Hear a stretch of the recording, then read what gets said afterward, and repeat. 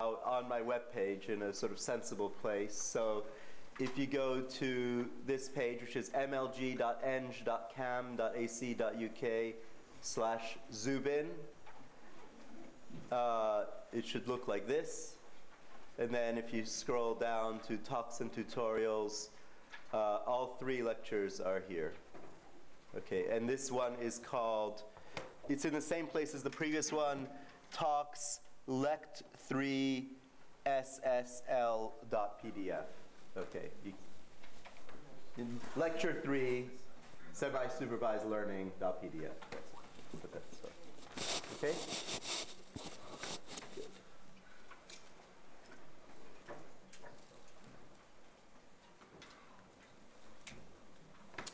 Okay, so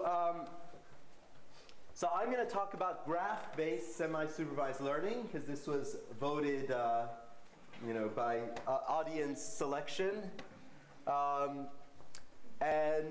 this is it's a fun topic. It's interesting. I think it's actually reasonably practical. As a refresher, you'll get to hear me talk about fairly non-Bayesian stuff. Although I can't resist the temptation right at the end to have a little bit of discussion of how we might possibly be able to do this stuff in a Bayesian framework. But almost the whole talk will be pretty non-Bayesian. Okay, so what are we trying to do? In semi-supervised learning, we are motivated by the problem, or actually the opportunity, that comes from having large amounts of unlabeled data. Okay, so consider, yep, oh, unmute, yes. Okay, you can hear me? Good, thanks. In semi-supervised learning, we're motivated by the opportunity that comes from the fact that in a lot of applications, we have vast amounts of unlabeled data, but small amounts of labeled data. And in particular, the process of getting good, reliable labels or annotating data tends to be expensive. And we want to be able to have supervised learning methods. In general, I'm going to talk about essentially discriminative learning methods that can somehow make use of the information about the input distribution that's given by large amounts of unlabeled data. So to motivate a particular example, let's say, think about images on the web. There are lots and lots of images of cats, let's say. You could crawl the web for images, but only a very small number of them might actually have proper, reliable labels for what you're looking for. So can we use information from large amounts of unlabeled data to help us with classification in particular? But we can obviously talk about generalizations to other problems like regression and so on. All right, so let's think about this. The basic approach that we're going to be taking is to make some assumptions about how that unlabeled data influences the class probabilities. Okay? So the basic assumption is that there is some information in the data distribution. All right, so consider the following problem. We have 2 labeled points in the minus class. We have 3 labeled points in the plus class. And all these black dots are unlabeled points. Okay? Now here is a quiz. This question mark, this point at this location given by the question mark, raise your hand if you think it's in the negative class. Come on, somebody's a die-hard, yeah, all right, thank you. Okay, we need somebody to pick on. Okay, raise your hand if you think it's in the positive class. All right, why? Why do we think that? Well, I don't need to, belabor this, but clearly we are using the fact that we have a lot of unlabeled data to sort of tell us that this point, although in Euclidean space may be more close to the negative points, and clearly a linear classifier would put it well on the side of the negative class, when we take into account the unlabeled points, we see that there are many, many unlabeled points that sort of connect this to a positive class, but there's a big gap that disconnects it from the negative class. That's the basic intuition we are going to try to capture with our semi-supervised learning methods. And there are various ways of thinking about this, but essentially the idea is, it can be formulated in several ways. The idea is somehow that the label information should propagate through the unlabeled data. And another way to think about this, perhaps, is that when we are going to measure similarity between data points, we shouldn't ignore the vast amounts of unlabeled data, because perhaps they tell us what a natural way of measuring similarity is. Okay, any questions about that? All right, so the outline of the talk is going to be, I'm going to focus mostly on graph-based semi-supervised learning. Then I'm going to talk about active learning in this framework, which I think is also very natural and very interesting. I don't know whether you've had any lectures on active learning, so I think that will be interesting. And then in the last couple slides, I'll say, all right, everything was completely non-Bayesian. You know, as a Bayesian, can we do something that approaches the nice simplicity and generality of these methods? Okay, let's go to graph-based semi-supervised learning. The basic idea is we take our data, both the labeled and unlabeled data, and we construct a graph connecting similar data points. So look at this. The data are handwritten images. The things in blue, if you can see them, are labels. A few of the data points are labeled. This image is labeled 2. That image is labeled 8, etc. But there are a whole bunch of images that are not labeled in this tiny toy example. But we can take some sort of similarity metric that operates, in this case, on the raw pixel values of these little images, and says that that image is similar to that image. So we connect it in the graph. Perhaps that image is similar to that image, and we connect it in the graph, etc. Okay? So now we have a graph, some labeled nodes, and a lot of unlabeled nodes. And what we're going to do with this graph is we're going to put a hidden variable, put a random variable at each node in the graph corresponding to the label of that data point. Some of those random variables will be observed, the labeled ones will be observed, and all the rest will be hidden. And in fact, we can actually interpret this graph in what I'm going to say in a couple of minutes as an undirected graphical model or Markov random field that I've created over my data after observing the data points so as to do the semi-supervised classification problem. Okay? The intuition that the graph captures is similar data points should have similar labels. All right? So if I know that's got the label 8, and that's similar to that, then perhaps that should have the label 8 as well. And that information should propagate essentially from the labeled data through to the unlabeled data. And clearly it can go wrong. You can see here that you might then guess that that's an 8 and that's an 8, etc. So we have to make sure that that propagation of information doesn't go completely crazy. The graph encodes the intuition that similar data points have similar labels.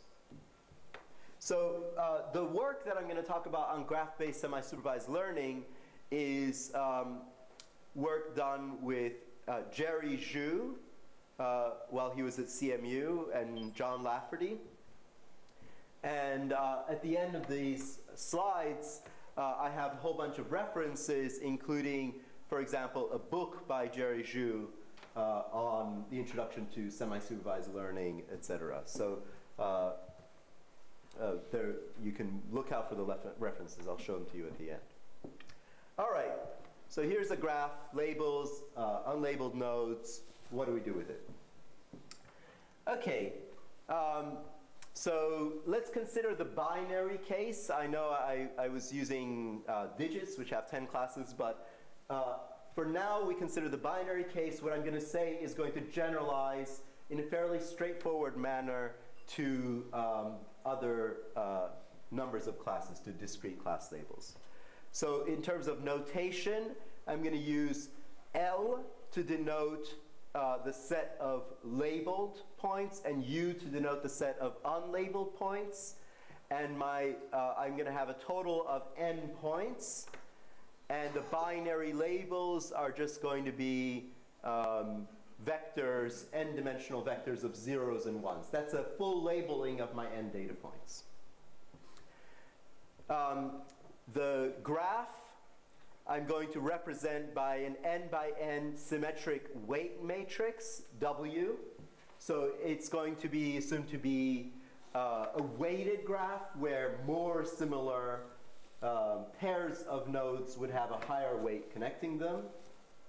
But we also generally want the graph to be sparse. We don't want a fully connected graph because it won't scale very well to large data sets. So although the mathematics doesn't assume sparsity of the connectivity matrix W, algorithmically, we're almost always going to end up with a sparse graph. Okay? And this is a big assumption. We're going to assume that that graph, that weighted graph is given to us. Okay?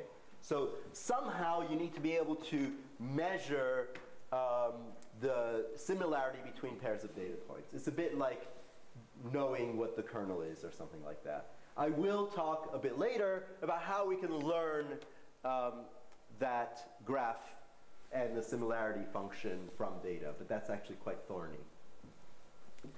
All right, so here's a very simple idea for the binary case.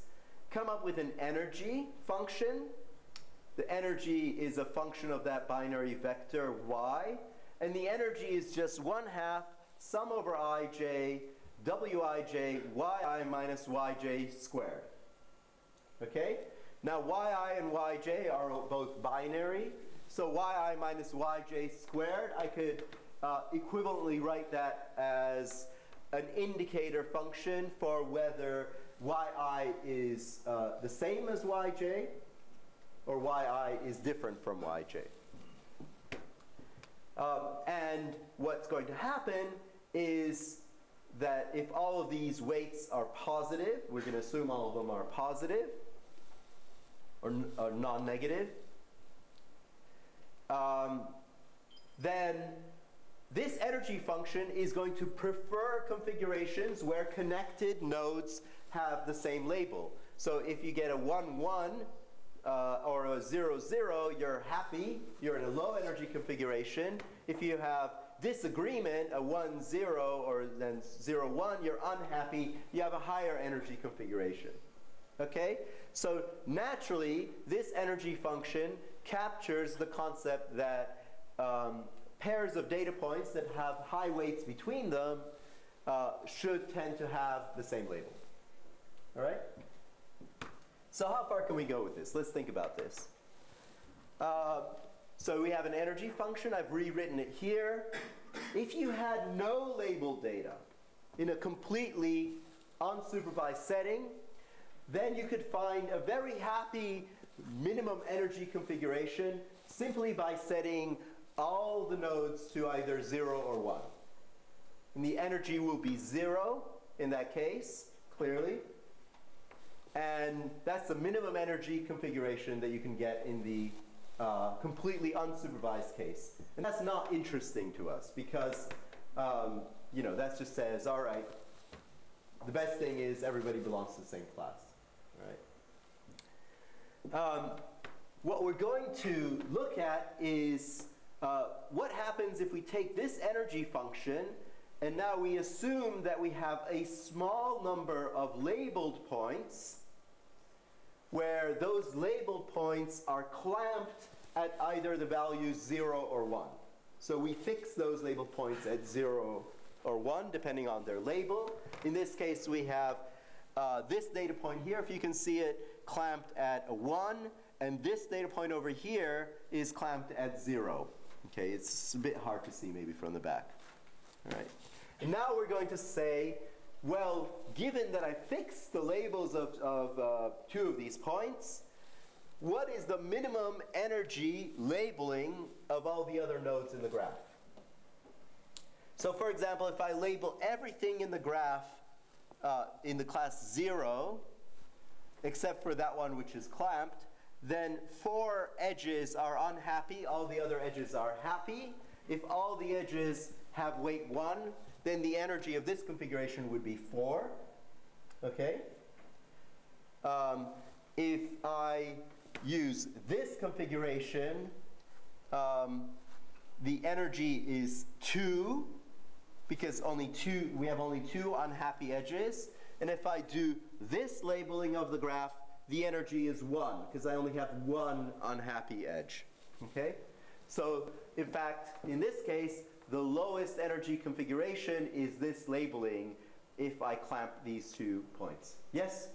Question? I have a question. I mean, I perfectly understand the example. However, if the matrix graph is based on similarity matrix, basically you would have a complete graph because everything is similar to everything with a certain weight, 1 to 0.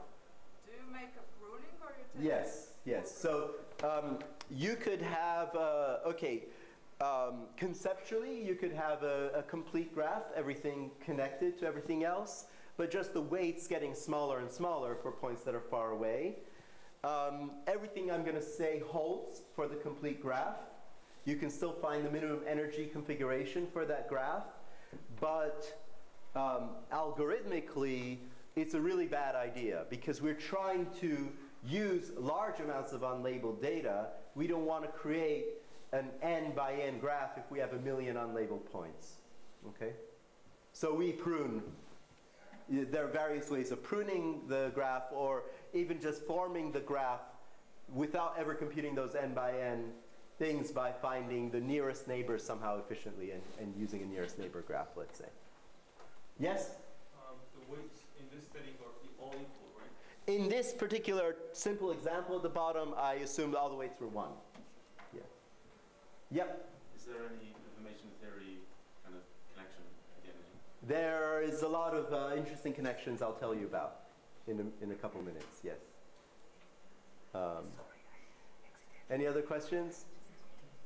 Yeah? This looks like spectral clustering with constraints. It looks like spectral clustering with constraints, yes. In fact, one way to solve this problem is this particular problem. This isn't the final answer that we're going to do. One way to solve this particular problem is through a form of graph cuts, but with constraints. Yeah. Okay, so this is the intuitive idea here, and we can formalize this energy function minimization as being identical or isomorphic to the problem of finding a maximum a posteriori configuration of these bunch of hidden variables in a Markov random field given by this graph. Markov random field is an undirected graphical model, where, in this case, with binary variables, and the edges correspond to the factors in the factor graph of the undirected graphical model. So anytime you see an energy that is bounded below, so it's a reasonable energy. You can turn it into a probability distribution, assuming that you can normalize this thing by taking e to the minus the energy. This is, if anybody has a physics background, you often see in statistical physics energy functions and then Gibbs distributions that are obtained by taking e to the minus the energy function at some temperature. Here, without loss of generality, we can just set the temperature equal to 1. Okay? So minimizing the energy is equivalent to finding the maximum a posteriori configuration of the following undirected graphical model over my variables given by this probability distribution. And that can be solved with graph min-cuts, as somebody pointed out. Okay? Now, there are some problems with just following this, and this actually is an approach that was suggested by Blum and Chawla, and that we actually followed up on somewhat unsuccessfully in terms of what we were interested in doing. One of the problems is if we want to go beyond the energies and actually find the probability, maybe instead of doing hard labeling, we want to somehow come up with a measure of the probability that an unlabeled node belongs to one or the other class, then computing those probabilities is expensive because in general the graph is going to be multiply connected. So if we're going to do something like message passing on the graph, then that's, the exact message passing is expensive. You could do sampling, you could do junction tree algorithm, et cetera, et cetera. Anyway, it's a hard problem in the sense that it's a combinatorial problem. You have 2 to the n in general labelings of n nodes, and although you can find the map configuration efficiently, doing any sort of manipulations with that probability distribution is hard because it's a space of 2 to the n possible configurations. The multi-class generalization is also a bit messy in this framework, and learning that similarity matrix is very hard because the normalizing constant of this probability distribution depends on that similarity matrix, and computing that or taking gradients of that is difficult. So for a variety of reasons, which I'm not going to go into in any more detail, this is a very nice idea, but not simple enough. And we're going to actually simplify this even further. All right? So the way we simplify it is to go from binary variables to Gaussian variables. So we're going to now think of a Gaussian Markov random field over the same nodes in the graph. So remember, this was what I just described. And what we're going to do is replace the binary variables with real variables. Okay, it's a relaxation of the problem in a sense. Now the variables can live on the reals. In fact, all they're going to do is live on the intervals 0, 1 for some interesting reasons. Well, the means are going to live on the intervals 0, 1. And this energy function, remember, was a quadratic in the y's.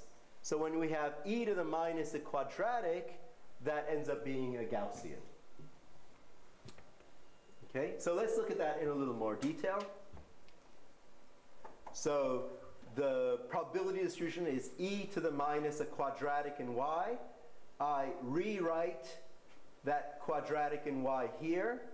This notation here just says the probability of the y's is proportional to this, but we're clamping the labeled points. Okay, so we're conditioning on the labels of the labeled points, taking on the values 0 or 1. And we have here a Gaussian distribution condition on that. And now, if we take this weight matrix and we rewrite this Gaussian distribution in a quadratic form in the y's, we can rewrite this with this matrix delta in here. Okay? So you just take this, and through 2 lines of algebra, we rewrite it as y transpose, which is an n by 1 vector. Sorry, y, which is an n by 1 vector transposed, an n by n matrix delta, and that vector y again. Okay? Any questions about that? Yes? But if you don't have any observation, then this is an improper distribution, right? That's true. This is not a Gaussian, is not a proper Gaussian if you have no labeled observations. The way you can see that, there's a very nice way to see that, is if I have no labeled data, I can add a constant to all the y's. Add 17.5 to all the y's. That doesn't change the energy. The energy only cares about the differences in the y's. Adding the same constant to all the y's doesn't change the energy. That means it doesn't change the probability. And that's very weird because that says that it's an improper distribution with a sort of a ridge where the constant vector, for any constant, the constant vector added to the y's doesn't change the probability. Okay? And the other way to see that is when we rewrite this expression in a matrix form, this matrix delta has an eigenvector proportional to the constant vector with 0 eigenvalue. Okay? I mean, in a sense, that's the null space of this matrix delta. It's not invertible. All right? But as soon as you have 1 or more data points, that degree of freedom that are labeled, that degree of freedom disappears, and it becomes a proper Gaussian. So it's a funny Gaussian. All right? Any other questions? Okay. Now this matrix delta in here is just through the algebra in here. It's obtained by taking your weight matrix and a diagonal matrix, which is simply either the row or column sums of the weight matrix. This is what the diagonal matrix looks like. The off diagonals are all 0, and the diagonal elements are the corresponding, take row sums, for example, of the W matrix. You take D minus W, and that's the matrix delta that appears in here, just by algebra. Okay. And that matrix delta has a name. That's called the graph Laplacian, and I'm going to talk about that in a minute. Now, in particular, we can take that matrix delta and we can decompose it into, if you can see that at the bottom, sorry, the labeled by labeled part, the labeled by unlabeled part, and the unlabeled by unlabeled part of the matrix. So it's take a block decomposition, just reorder the points so that all your labeled points come first and all your unlabeled points come later. And these sub-matrices of this block matrix I'm going to be using in a minute. Okay, questions about that? So, so let's look at that. That matrix delta is called either the combinatorial or graph Laplacian. I've described what it is. It takes a weighted graph and it computes an n by n matrix on that weighted graph that you can think of as the matrix you can think of as an operator that can act on functions on the nodes of the graph. So what do I mean by that? So first of all, I just want to say this graph Laplacian plays the same role on graphs as the Laplace operator plays in other spaces. So for example, in a Cartesian coordinate system, the Laplacian is given by the sum of second partial derivatives of the function. So here's just sort of the Laplacian operator acting on a function. Imagine a function of x and y. What the Laplacian operator does is it takes the second derivatives of that function with respect to x at any point and the second derivatives with respect to y at any point, and it sums those two up. Okay? So this operator acts on functions in general on a space. In a graph, we can think of the nodes of the graph as being able to have some function values associated with each of them. So a graph with n nodes, you can think of a function, an n-dimensional function living on that, on the nodes of that graph. And an n by n matrix just acts, it's an operator that acts on that function. And we'll see what it does in a minute. But essentially, it enforces, we can use this to enforce a sort of smoothness of that function on the graph. Okay? If we somehow minimize the Laplacian operator acting on functions in a Cartesian coordinate system, then what we get are smooth functions in x and y. If we do the same thing on a graph, we get functions that are smooth with respect to the graph. Is that clear? Because that could be kind of confusing. When I say a function on the graph, just think of it as a vector where each node takes on, it has, holds one of the values of that vector. Okay. So, so that's just a connection to graph Laplacian. So this joint distribution of all of the y values is given by this, as before. And now, as I said, the distribution of y given the labeled points is Gaussian. And that's great because we heard from the Gaussian process lecture, we can do all these interesting conditioning operations on a Gaussian very easily.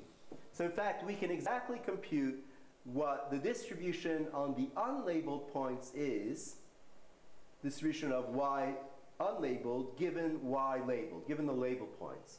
And that's Gaussian with a particular mean, Fu, and a particular covariance matrix. Okay? And the mean of that function is given by this equation. It's minus delta UU inverse. Delta UU is that U by U unlabeled part of the graph Laplacian inverted. Delta UL and YL is the labeled points. All right? Okay, everybody happy? All right. So the mean of that function is what we're going to be paying special attention to. So the mean on the unlabeled points, because everything, the y's are all Gaussian, the mean of a Gaussian is also the maximum of a Gaussian, right? It's also the mode of a Gaussian, that is. And it's also the minimum energy configuration of that Gaussian Markov random field, because the maximum probability configuration is also the minimum energy configuration. And it's unique, okay? Once you have at least one labeled point, it becomes unique. And this function, this mean function, satisfies Laplace's equation. So in fact, it's what's called a harmonic function. And this is a very, very nice property. So what does that mean? That this means that delta f equals 0. The Laplace operator acting on the n by 1 vector f equals 0 for the solution to this minimization problem. And if I translate, if I unpack the definition of that matrix delta in terms of the weights, it's only purely defined in terms of the weights. What that means, what it means for a function to be harmonic on the graph is the following property. It means that fi for an unlabeled node is the weighted average of its neighbors. Okay, that's what this expression says. Summing over j being neighbors of I, wij, fj, normalized. And this is really cool and really simple. It just says, if I'm a node on the graph, and I don't know where to sit on this 0, 1 interval for my probability being in class 1, I look at my neighbors, and I just end up being a weighted average of my neighbors weighted by these W's. All right? Of course, if I'm a labeled node, I'm stuck at either 0 or 1. But now my neighbors will be influenced by my label. And this is this gives you very smooth functions on the graph. And the smoothness is completely determined by this weight matrix W. So any questions about that? Yes? Is the harmonic property also defines the mean? I mean, is the mean the only function that follows this harmonic property? Yes. Given any constraints, there is a unique solution to this problem, and the solution is a harmonic function, and that is the mean. So that's what I'm overloading the notation here. Any function that satisfies this satisfies that property, and I'm also saying this mean function satisfies that property.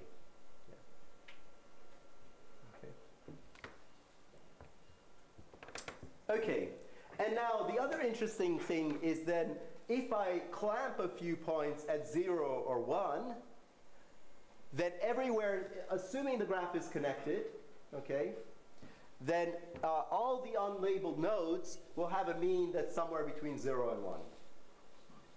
All right? So, I mean, the key of the idea here is very simple. Take your graph, take your labeled points, solve for the harmonic function, for the mean of this thing, which is solving a linear system of equations, and then interpret the f value at each node as the probability of belonging to one or the other class. And then do some thresholding classification or something like that on those values if you want. Okay. Now we can, I think it's important to have additional intuitions about what's going on, and the nice thing is that graph Laplacians and harmonic functions have been widely studied in a whole bunch of different fields. So let me just give you a couple of interesting intuitions that relate to this. So the mean of that mean function f has a random walk interpretation in the following way. Take my graph, take the weights in my graph, and for every node, normalize the outgoing weights in that node. And think of those as probabilities of transitioning in a random walk on the nodes on this graph, transitioning from I to j. So the probability of transitioning from I to j is wij normalized. Okay? Now all the weights were assumed to be non-negative, just to be clear.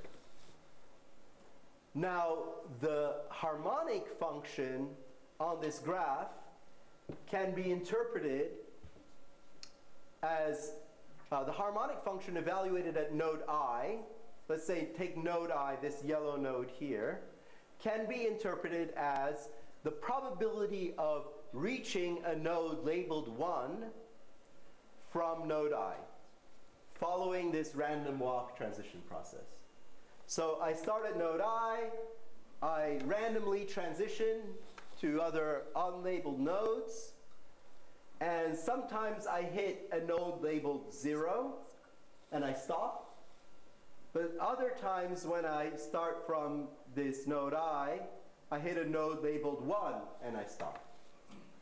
And the probability of reaching a node labeled 1 is that function fi that's solved by a linear system of equations. Okay? And again, this gives you an intuition. You're thinking about propagating labels on this graph essentially through the neighborhood connectivity. Questions about that? Yep. you talk about uniqueness of the self-labeled solution? So uniqueness, yeah, yes, it's unique in the same, because, You're relaxed. sorry? Because we're relaxed. Because we relaxed it to a Gaussian, and therefore we now have, it's, as a minimization problem, it's a quadratic, very convex minimization problem, and the unique, solution is given by a linear system of equations, which is the mode of the Gaussian. But it's one of the solutions. You should go back to the main problem. That's assuming you want to go back to the discrete Markov random field problem, then you would have to take those f values and discretize it somehow. But I'm not going to take that step. I'm going to stop at the f values, and the way I'm going to discretize those f values will then depend on, for example, the relative losses that I have for different class labels, or I can combine those probabilities with other sorts of information to do my classification. So I'm not thinking about this as an approximate way of solving the discrete problem. I'm just thinking about it as a reformulation of the original problem. Yeah? Would it be also natural to think of as a logistic regression problem and then try to model the canonical parameter of exponential family as this function f? It would be very interesting to do that. I haven't really thought much along those lines, but in the original paper, what we do is we do talk about how we would combine this graph-based semi-supervised learning with other discriminative learning methods based on exogenous features that we might have of the individual data points. So we have some procedures for combining graph-based and other discriminative methods. Okay, so this is the interpretation as a random walk. I like it. I mean, it gives me some intuition. I really like this hardware implementation for some reason. This interpretation as an electric network. So essentially what you now have is take a network of resistors connecting these nodes, where the resistance between I and j is 1 over wij. So essentially, if the weight is 0, then there is no wire connecting those pair of nodes. This is called a resistive electrical network. And now what we're going to do is we're going to clamp the voltage of some of the nodes at 1, some subset of nodes at 1, clamp the voltage of some of the other subset of nodes at 0 in the other class, and then measure the voltage at each one of these nodes in the network. And the solution to our harmonic problem is also a solution to this electric network problem. Okay? So here's a hardware implementation of the semi-supervised learning algorithm, which is completely useless, of course. But I don't know what A is doing here. Okay. All right, so now let's take our labels F and let's think about how we actually classify those labels. So one naive thing is just take these function values and threshold them at 0.5, okay? And what we found in practice is that often it leads to unbalanced classification that doesn't give very good performance, honestly. So in particular, if you have situations where you know something about the relative frequencies of the different classes, then we can actually constrain our original problem very simply by adding an additional linear constraint that says my labels on the unlabeled points should conform with the known frequencies of the classes from some test data or something like that. And that gets rid, this is what we call class mass normalization, that gets rid of a slight kind of instability of the algorithm in terms of these unbalanced data sets. Let me also mention how to generalize this to multiple classes.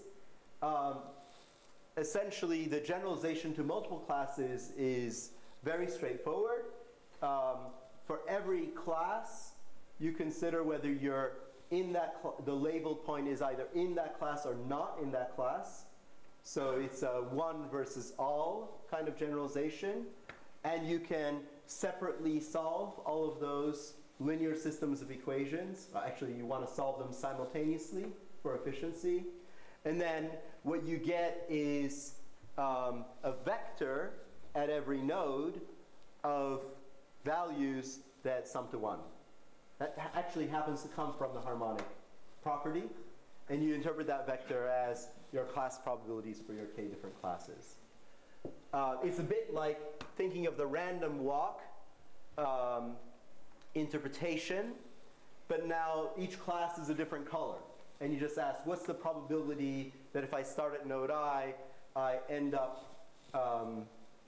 hitting this color versus this color versus this color versus this color, okay?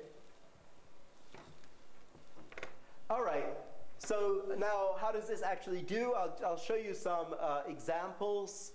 You know, I actually think whenever you show plots of results, it should always be taken anecdotally, okay? Because the space of possible problems one could try things on is absolutely huge, and any paper will only try a small number of those problems, right? So, yeah? Is it like a regression problem by using Gaussian process? It's a very good question, because I actually, when I first started thinking about this, I wanted a Gaussian process solution or a Markov random field solution or something that was based in discrete Markov random field solution or something like that. This is a Gaussian random field rather than a Gaussian process. And the reason for that subtle difference is that the Gaussian process parameterizes the covariance matrix. And here what we're doing is through our weights, W, we're parameterizing the inverse covariance matrix. Okay? And there are important differences between writing down a model in terms of the inverse covariance matrix versus writing down a model in terms of the covariance matrix. Maybe this is worth explaining, actually. A model in terms of the covariance matrix that would look almost identical to this. I'll just write down, go back to this slide. Let's say I wrote down something in terms of a covariance matrix that look almost identical to this. It has the property that it's coherent under marginalization of nodes. In other words, if I add a new unlabeled point, and then I integrate out the label of that unlabeled point, it doesn't affect any of my other points. And that's exactly what we don't want. Okay? We want the presence of unlabeled points to influence the labeling on the other points. So somewhat perversely, if you actually try to solve this with a Gaussian process, you actually are unable, in the simplest form, to get any influence of the unlabeled data. I'll come to that point later. Yes? So, do we not have this problem in the end where we've got Gaussian shape objects? Gaussian what? You're Sorry? limited only to Gaussian shape. Say, if you interpret it as clustering images, Right. you just get Gaussians. No. This is almost, in a sense, almost forget about the Gaussian involved, right? What we have is a procedure where you take any objects you want, images, documents, whatever, you form a graph, you say which ones are labeled 1 and 0, and then for all the other nodes, you get values between 1 and 0. That's what the solution here will be, values between 1 and 0. Then you interpret those values as probabilities of belonging to the class 1 and 0. And the distributions of features of those images don't have to have anything to do with the Gaussian distribution. In particular, maybe I show this example from the very beginning. The property this will have is that on data that looks like this, the graph that I form will have lots and lots of connections going from this point to this point. And so with very high confidence, you'll say that that point belongs to the blue positive class. Okay? But it doesn't assume Gaussianity in feature space or anything like that. So we can't say anything about the shape of The distributions, yeah. You're not modeling the input density at all. You take the input data points, you form a graph, and then you try to label. Okay, so, sorry, I'm going forward. All right. So here's some results. So this is classifying 10 digits, so it's a 10-way classification. On this axis, what we have is the size of the labeled data set. The total data set is 4,000. So for example, if we have, say, 20 labeled points, what the method that I just described does is it gives you about 70% accuracy in classification with 20 labeled points and 3,980 unlabeled points. Okay? And as you get more and more labeled data, obviously the classification improves and plateaus in some way. And then these different curves are just for comparison. Here is what one nearest neighbor would do. And here is what the method would do if we didn't do the class balancing. So that actually does quite poorly unless we do the class balancing, which is over here. Okay?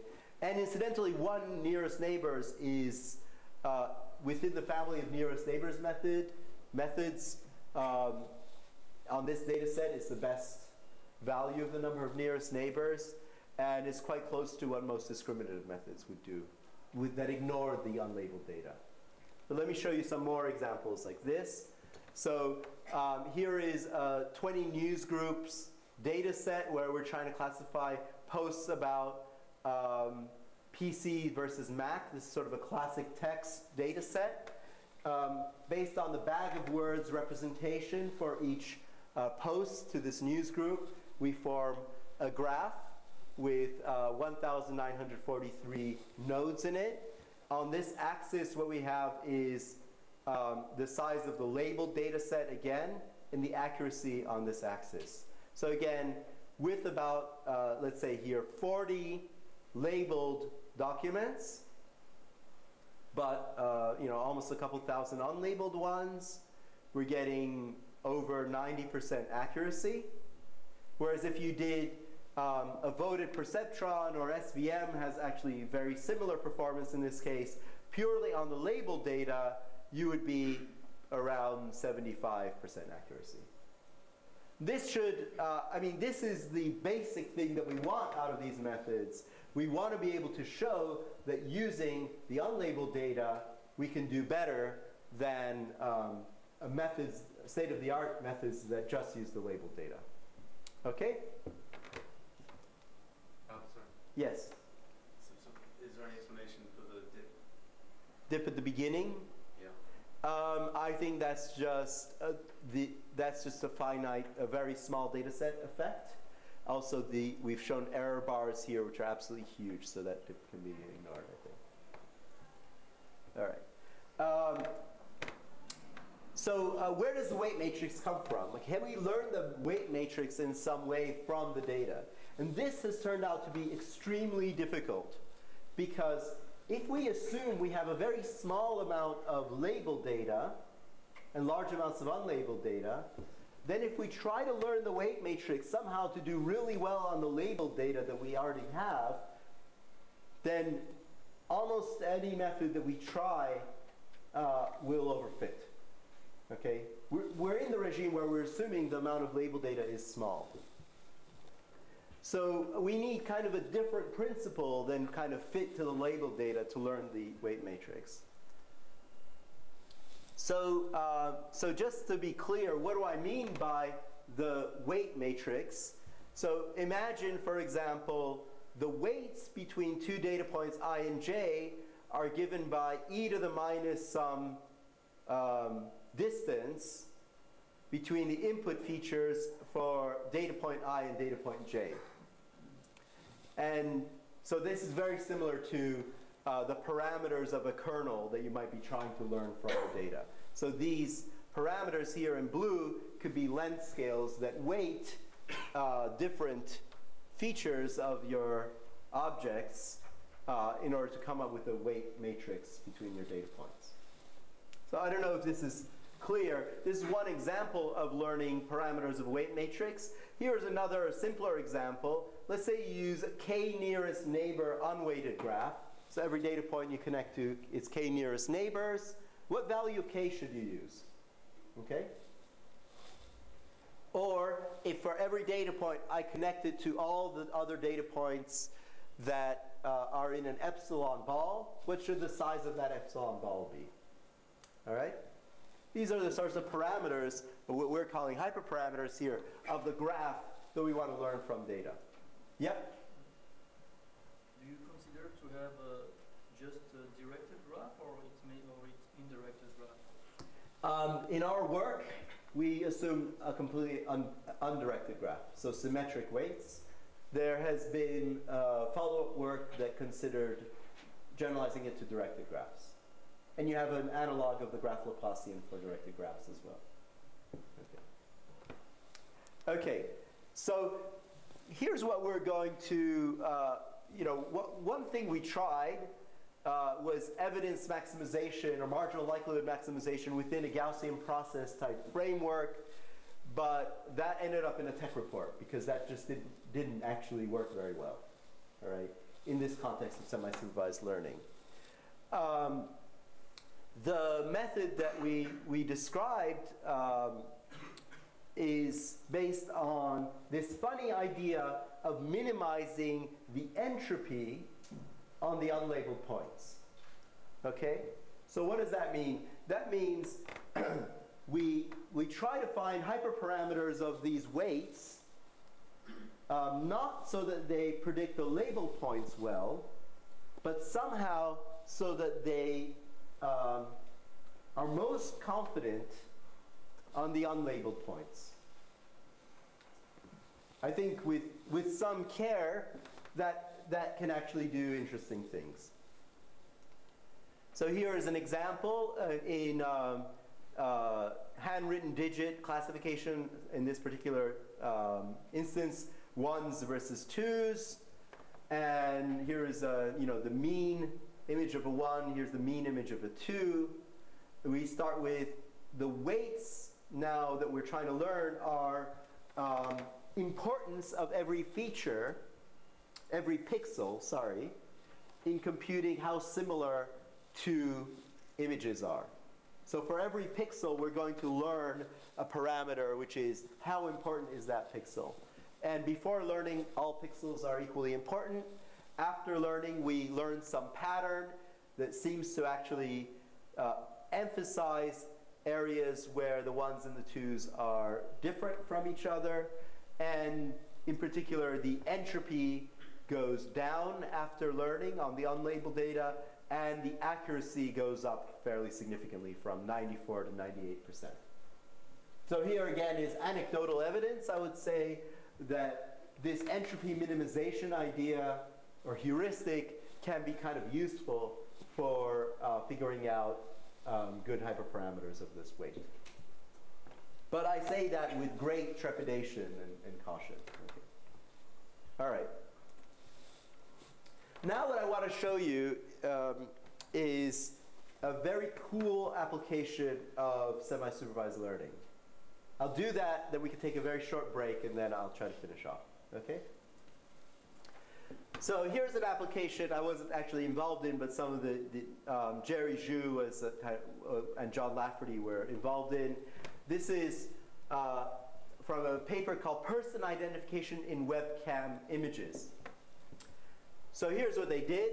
This was all done at Carnegie Mellon University.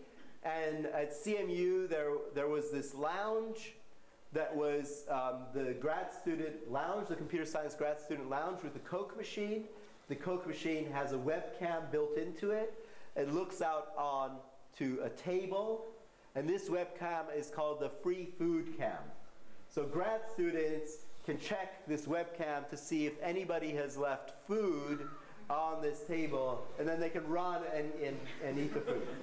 Okay? This is what graduate student life is like. As a side effect of this, we have fascinating data that we've collected on people coming into this lounge at different times of day and night, of course. And here are just 4 typical example images. Here is Avram Blum trying to grab some free food. He's not a grad student by any means, but he seems to be interested in the free food as well. Okay, so here are some typical example images. What we're trying to do is we're trying to identify the people in the room. Okay? And the way we're going to do that, I say we, although I wasn't involved at all. The way they're going to do that is through a couple of steps, which I'll explain right now. So first of all, the camera is always pointing in the same direction, so we can subtract a sort of average background image, which looks like this. And that is going to be ignored. You know, it's going to be subtracted out from our images because we care about person identification, not chair identification. Then here's just an example of some of the data that they have. They have 10 people that they're trying to identify. And these people come into the room on different days over some period of time. And in total, there are about 5,000 images that are obtained from video sequences of people coming into the room, whatever, grabbing food and leaving. Now, the interesting thing about this data is that it's quite varied, right? This is the typical thing in vision. The illumination obviously varies, but also people wear, hopefully, different clothes on different days. Right? So the data was pre-processed to do a foreground extraction. So this is John Lafferty, and that's Jerry Zhu. And then from these foreground images, you could also do face detection and just extract the face images. And now, what we're going to do is we're going to connect images to other images in a graph. All right? The way we're going to do that is we're going to have several different kinds of neighborhood relationships between images. So one type of neighborhood is a time edge. So this is one example image. This is Nina Balkan, the first author of this paper. And this is a neighbor of image 2910, and it's connected to that by a time edge because this webcam image was taken very near in time to this webcam image. This webcam image is a neighbor of 2910 through a color edge because the foreground that was extracted here, Nina's shirt, has the same color as the foreground here. So through some color feature extraction, you can form edges between images that have the same foreground colors. This is another image that's a neighbor of this through a color edge, another color edge. And now this image, where she's wearing different clothes, is actually a neighbor of 2910 through a face edge. So that's a different kind of relationship that says these two faces are similar enough to put an edge between them. Okay? So we have time edges, color edges, and face edges. We have 5,000 images, which are 5,000 nodes on a graph. We connect them together. And then we can consider what happens if you walk around on this graph, starting from an unlabeled image, to see where you end up with a labeled image. So in this particular case, this last image is labeled Jerry. This image here, which is actually a very difficult image to identify, right? It's Jerry's back. Okay? This image here is connected to this image through a color edge. This image is connected to this image through a time edge. These happen nearby in time. This image is connected to this image through a face edge. And this image is connected to this image through a color edge. Okay? And now we know that this image has the label Jerry, and this sort of label propagation idea, or the graph Laplacian, when you solve for the harmonic function, what it will give you is a high probability that that's an image of Jerry. Okay? That's the basic intuition. You can turn that into plots in an experiment. So here we have the harmonic function accuracy as a function of number of labeled images. We have 10 people, so 20 labeled images means 2 images per person. Okay, that's pretty tough, I think, if you try to do this naively. You can get 70% accuracy with 2 images per person. It only goes up to about 80% with, you know, more images, like 20 images per person. Question? Yeah. Do you have the same amount of confidence in all different types of edges? Good question. The weights on the different kinds of edges are, in this case, I'm not sure whether they learn them or they set them by hand. But they could have tried to learn the weights on the different kinds of edges through this entropy minimization framework. I would have to look at the paper to see what exactly they did. Yeah. Yes? How do we combine these 3 different metrics for the constructed neighbors, or do we construct 3 different graphs and then combine them? You can, I believe what they did, but I would have to check in more detail, is they constructed 3 different graphs, and then they combined them into one graph. The simplest form would be just put an edge if one of these, or one of these, or one of these is close enough. But a more sophisticated, and this is also related to the previous question, more sophisticated thing to do would be to actually learn the relative importance or weights of these 3 kinds of similarity. I think that would be, and I think they did some of that as well. Questions? Yep. Okay, cool. I have some other, I think, interesting stuff to talk about, but I want you guys to have a chance to get up and take a break. So why don't you take a very short 5-minute break, and then I'll talk about computation and active learning.